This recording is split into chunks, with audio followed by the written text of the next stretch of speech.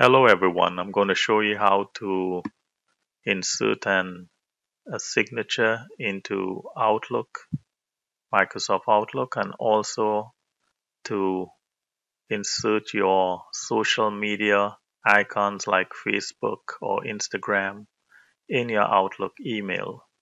So I'm using Outlook 2019, but this can be done also with 2016, 2010.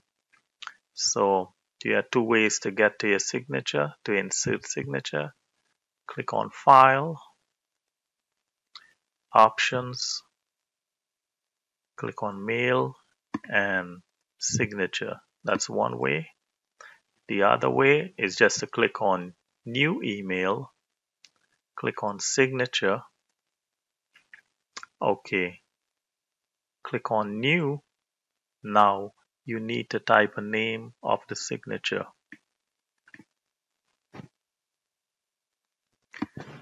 You can add multiple names with multiple signatures. In order to get your signature uploaded, you need to sign on a white blank sheet of paper and use your scanner and scan it into your computer, and then you can upload it. Also, you can just take your cell phone and take a picture of your signature and then email it to yourself and upload it.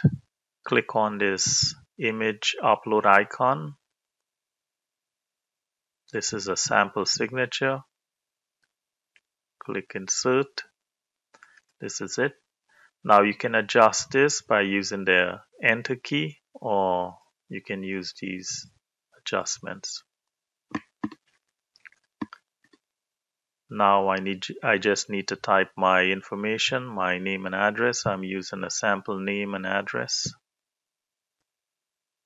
Also, you can change the fonts, the font size, the font type, even the color.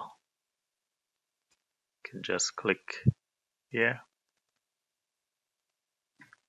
I can add my web site address.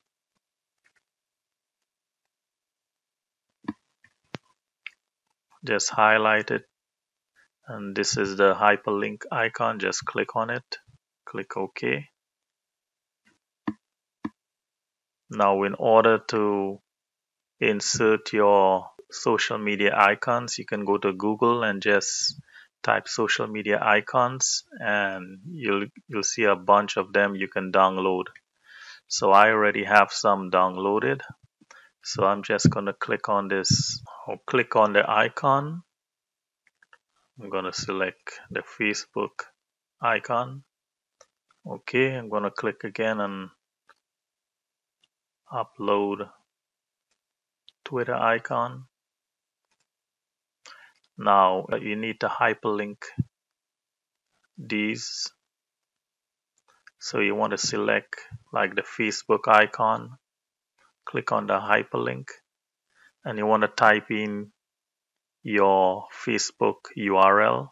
I'm just going to type facebook.com. Twitter also, you do the same. You click on the icon, click on the hyperlink, and just type the URL of your Twitter account.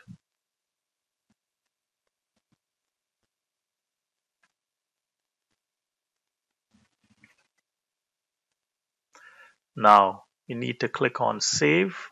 You need to choose the default signature. So in new messages, you need to select the signature you would like to use, which is this, and select save. Click OK.